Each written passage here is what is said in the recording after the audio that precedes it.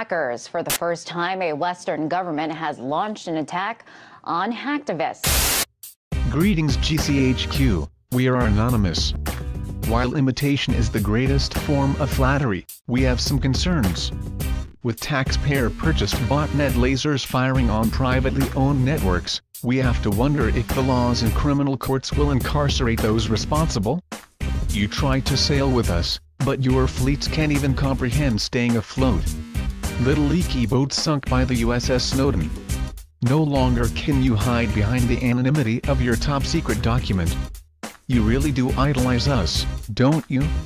The top-secret slideshow states that 80% of users didn't return to IRC a month after your attack on a private network, and the conclusion was overwhelmingly jolly good, cheerio, at GCHQ, declaring it a success.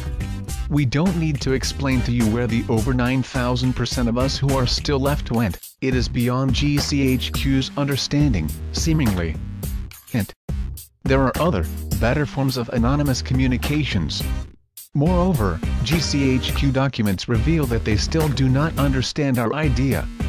Distributed denial of service attacks are illegal in most countries, yet we are sure that the operatives that attacked our private chat network will see no jury or trial because they are the government. When a government takes down a network, it is in the name of freedom and democracy. When citizens do it, it is cyber-terrorism.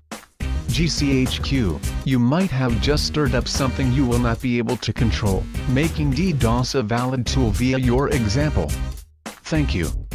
We will also make sure to bring this up in any future court cases involving this form of protest, since GCHQ has validated it as a technique that can aid in awareness.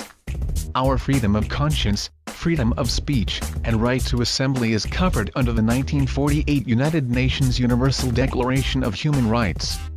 Blatantly, GCHQ and other Western security agencies around the globe disregard our freedoms and the laws their very government set up, yet they use anonymous-owned methods of protest to try and silence us. Dictator much? We are anonymous. We are a legion, we do not forgive, we do not forget.